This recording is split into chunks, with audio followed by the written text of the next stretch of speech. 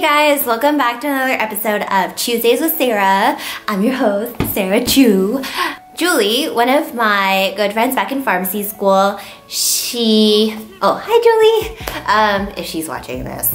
A long time ago, she wanted me to make a recipe with spaghetti squash in it. So that's what I'm gonna be doing today. So the recipe today is gonna be Parmesan spaghetti squash with bacon, spinach, and pine nuts. Our main ingredient here is the spaghetti squash. Doesn't it look like a little yellow minion? This is like the eye.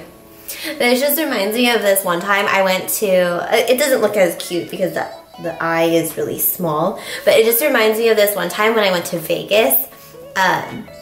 So if you've ever been to Vegas, there's these people dressed in different cartoon character costumes walking around preying on kids so that they can take pictures and make money off of them.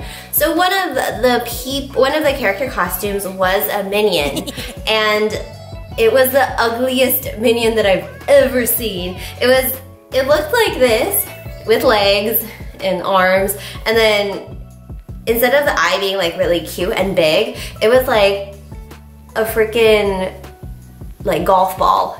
It was like, can you imagine that? I don't know like what kind of kid would pay to take a picture with that. Anyway, it was scary. So we're gonna be cutting this up in this way. Just have to get some leverage. So the reason why I decided to cut it like this way instead of this way is because they wrap around the squash like this. So if you cut it like this, the noodles will be very short, as you can see in the diagram. Okay, now we're gonna scoop all the squash poop out. Yes, squash poop. I usually like to use the hands. Oh my god. I don't know why, but my trash can smells like an ashtray.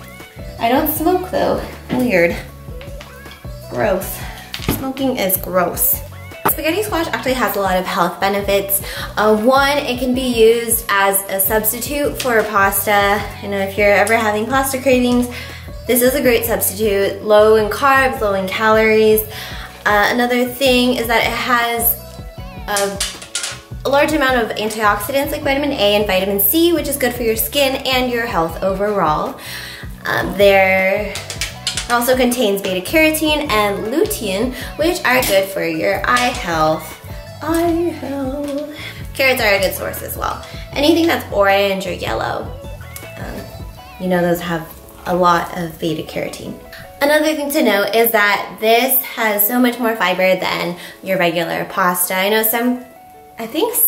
now they're making like pastas out of bean flour, so those should have more fiber too. And I'm thinking of making a recipe with those bean-based pastas in the future, so watch out for that.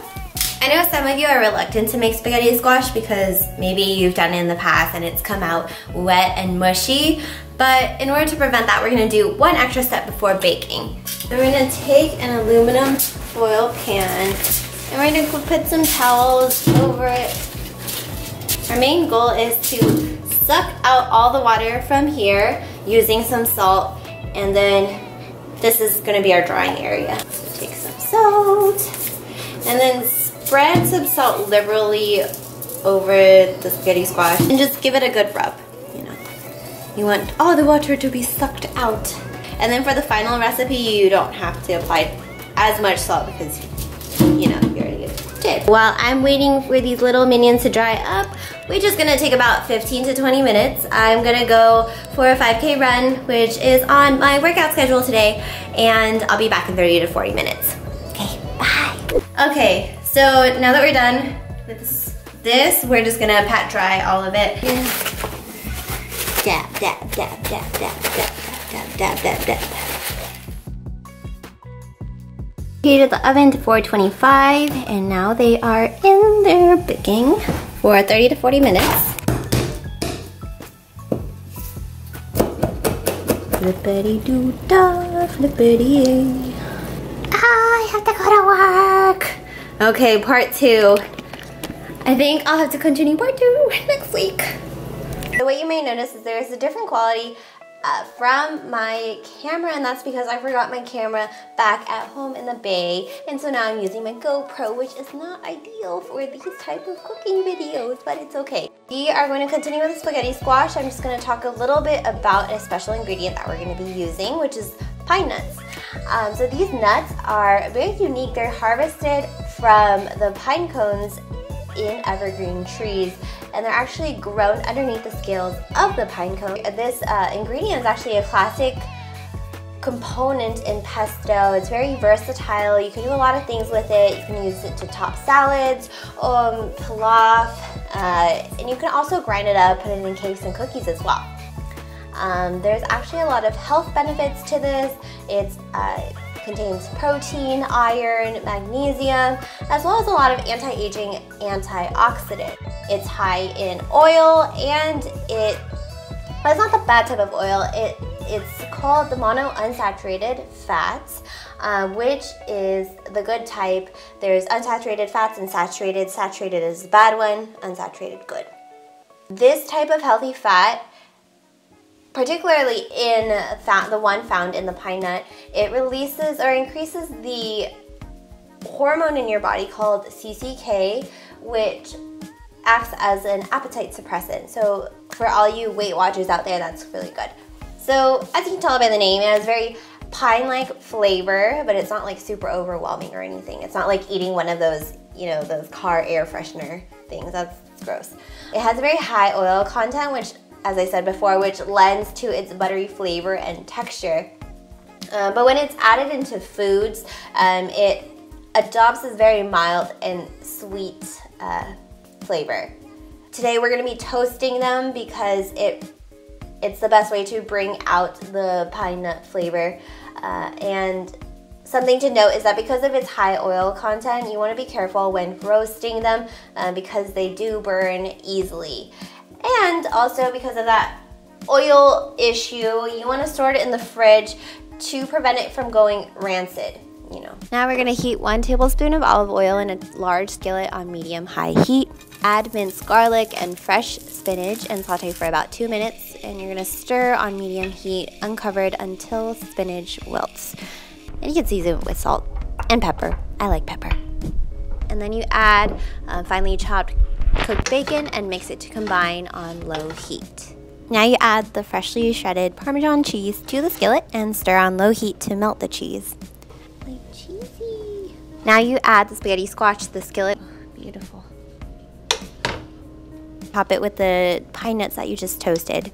And voila, you are done. Beautiful. As you can tell from the smile on my face, the dish turned out really well. And if you haven't realized, I haven't uploaded it in a while, a month to be exact. And the reason for that is because I've been really busy. No, well, it's more so I've been procrastinating a lot. I actually had to watch this video on YouTube on how not to procrastinate, how to avoid procrastination before I could actually get myself to start or like continue with this video. And it worked because I finished the video. Okay, but it's not only procrastination that prevented me from uploading this video, it's also the fact that I took a vacation from work recently and I was able to spend a lot of time with my family and friends. And after graduating from pharmacy school, my #1 priority has been my family and friends and just like treasuring those relationships. Because in pharmacy school, all I thought about was school. I wouldn't necessarily say I neglected my relationships, but I really did not pay a lot of attention or give a lot of time towards building them. So now I'm really happy that I don't have those intense obligations and I can invest more time in building those relationships. Something that I also value is my alone time, and during my alone time I like to make these videos. I like to build up my clinical knowledge for work, and I also like to exercise, but a lot of my alone time has been going towards training for the Spartan race. And I feel like right now I'm training for one of those 8 to 10 mile obstacle races so I can be prepared for what I signed up for, which is like a 3 to 5 mile race. And I like to over prepare sometimes. Right now, I feel like I've been getting stronger, especially now that the schedule requires me to lift free weights. And I feel like I've been developing a much higher endurance as well. Today I actually finished running a 12K, which is equivalent to about 7.5 miles. And I did it without stopping at an 8 minute and 30 second mile, or 8 minute 30 seconds miles per minute. No, 8 minutes and 30 seconds per mile speed. And I am really proud of myself for that. I gave myself a pat on the back after I finished, and I gave myself a pep talk as well, before and after, because it really, I don't know, it does something to my head where it makes me feel good, and it reminds me that I'm doing this for a reason, then I have to keep going. You know, the real reason why I have not been uploading, it's because I've been investing my time in other things, and I have been procrastinating.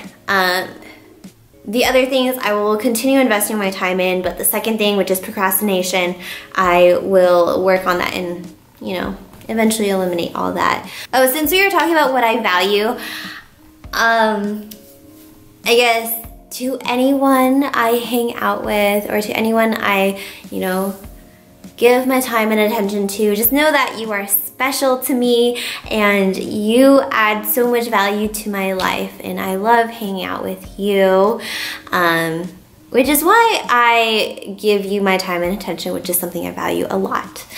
So keep up the good work of being cool. Should I edit this out? I don't know. Alright, so thank you for joining me on Tuesdays with Sarah. I hope to upload very, very soon. Have a good day. Stay healthy, stay hydrated, meal prep, you know, do all that cool stuff. So I'll see you soon. Bye.